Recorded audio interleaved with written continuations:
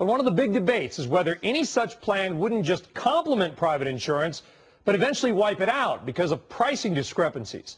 The president addressed a question about just this at yesterday's news conference.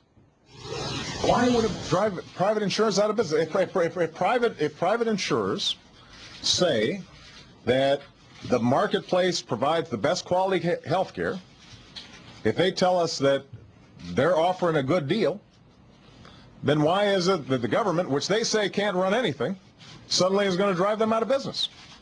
That's not logical. So the multi-billion-dollar question is, can private insurers actually compete with any kind of a government-run system? Dennis Smith is a senior fellow at the Heritage Foundation, and he joins us now. Dennis, I'm having a little trouble actually following the president's logic, with all due respect, because private insurers like Aetna, UNH, Cigna, they have to negotiate rates with hospitals, et cetera, right? But yet Medicare, which I guess is how the pricing would be based, is dictated, right? There's not a lot of back and forth going on to determine paybacks. That's exactly right. And what we're really seeing is a shift in the explanations as to why we want to have a government health plan.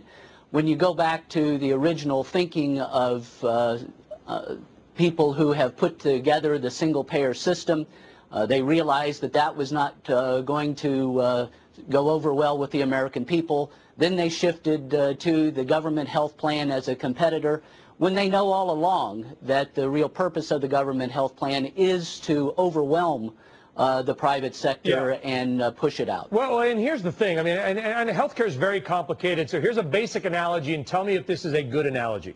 If it costs American Airlines, let's say they want to charge $200 to fly from Newark, New Jersey to Las Vegas, and the government starts an airline, Government Airlines, and the government airline says, we're going to charge $150 to fly from Newark to Las Vegas, period. American Airlines has to charge $150 or nobody's going to fly them. That's Is that exactly the same right. way this is going to, they're going to dictate rates, and unless Aetna and those companies follow suit, whether or not they make any money, they're going to have to do it. Otherwise, they're going to lose all the corporate America's health insurance plans. I think you do have the right analogy, and the whole idea that the government health plan will still hold the risk. Then they can charge whatever price they want. They will lower the cost of the premiums. They will give better benefits, etc., because it's all going to be backed by the federal government. Private sector in any industry cannot compete against that. Well, is there any way, Dennis, for us to do major cuts in health care costs without cutting the benefits here? Absolutely. And this is why we ought to be focusing on the things that will work, the things that will lower cost for American families. Change the tax code. Give individuals the same tax advantage that you get when you buy coverage through your employer. Fix Medicaid.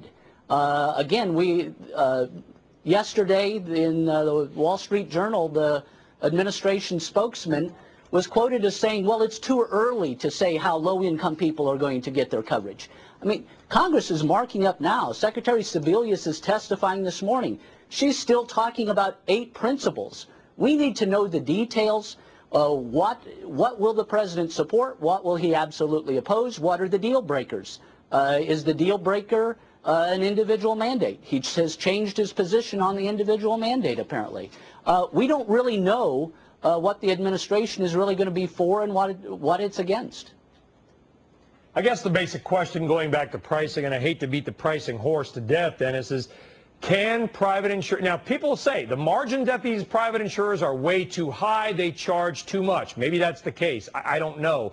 But I spent a good deal of time the past weekend speaking with an orthopedic surgeon in private practice who said, very simply to me, Brian, doctor... Now, of course, he's got his own angle, right? But he said, Brian, doctors can't make money on much of the Medicare reimbursement rates. And if this private or public-private insurance plan goes to those rates, it's going to put a lot of doctors out of business. Is that true or false? I think it is a very legitimate point, again, because we see the private sector is charging its private customers more because of the losses on the public side, the losses through Medicare and the losses through Medicaid. So now they're charging their private customers more to offset that.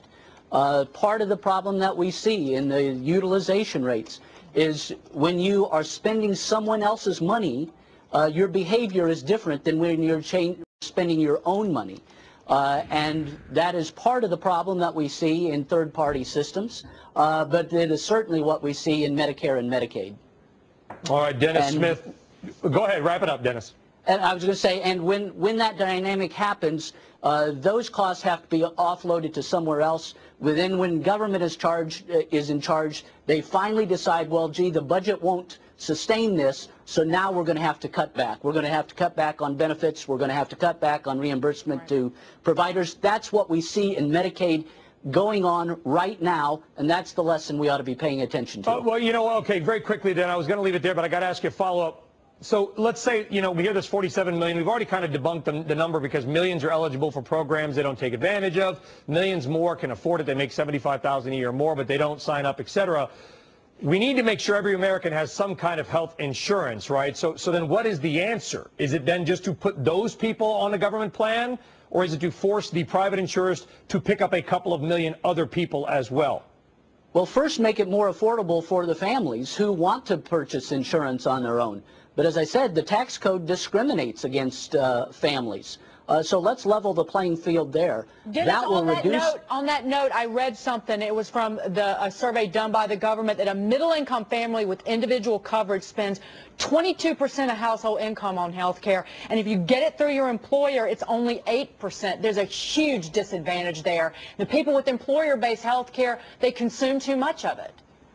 Well, because the cost in many respects is hidden from them, and that's why we need these other reforms as well. People who are spending their own money use services more appropriately than when you're spending somebody else's money. All right, Dennis Smith, Senior Fellow at the Heritage Foundation. Now, we're really going to leave it there, Dennis. I have a feeling the debate is not yet over then, and the debate we need to have next, we need to get people healthier and focus more on prevention rather than simply paying for everybody who's getting ill in this country. Dennis, thank you very much for joining us. Thank you.